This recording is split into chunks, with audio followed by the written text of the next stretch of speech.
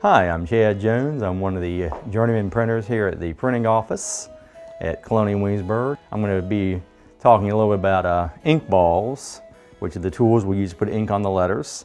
And this is actually something we have to do every morning before we get going. If you leave the ink skin on the ink ball overnight, it'll dry and ruin the skin. This is essentially a brand new piece of leather that's been cut into a disc.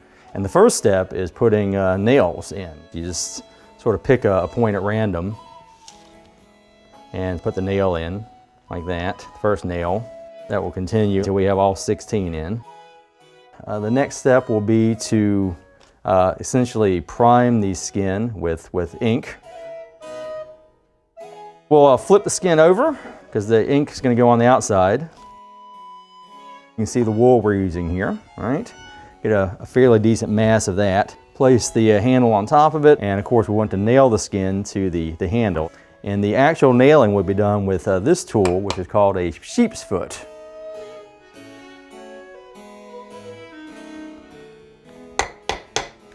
All right, there we go. That's essentially finished. Of course, we just have to do the other ink ball exactly the same way, and in essence, we're ready to go and actually do some printing.